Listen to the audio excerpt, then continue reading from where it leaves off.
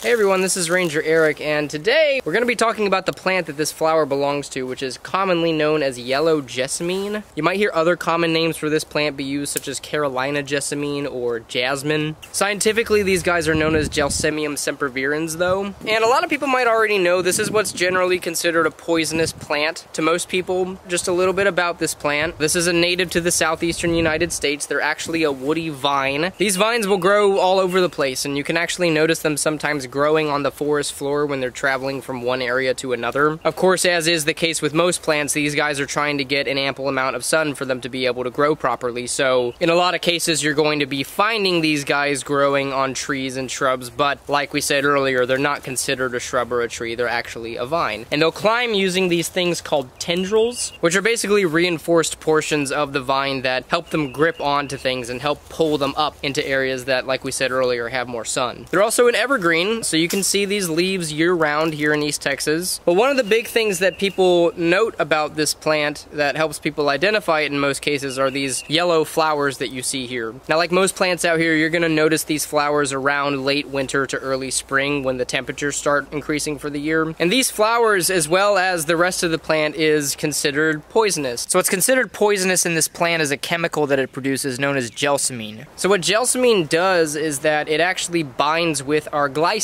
receptors. So one of the primary purposes of glycine within our body is to help prevent our muscles from seizing and to help them relax. So the danger of ingesting too much of this plant is that the gelsamine it produces can overstimulate your glycine receptors. This can cause your diaphragm muscles to relax too much. This can result in symptoms like paralysis, which can lead to death because you can't breathe anymore. So it's for this reason that eating too much of this plant can be very dangerous, especially towards small children that might confuse this plant for something like honeysuckle, for example, that's completely safe to consume. So while this plant does produce beautiful flowers, it's still best just to leave these plants where they are and do not consume them. The consequences of accidentally overdoing it could be fatal. Alrighty, that's it. I hope you all enjoyed this video and that maybe now you have more of a respect for this awesome native southeastern vine that we have here in Lake Livingston State Park, Yellow Jessamine. Alrighty, y'all stay safe in the outdoors as always, and I'll see y'all on the next video.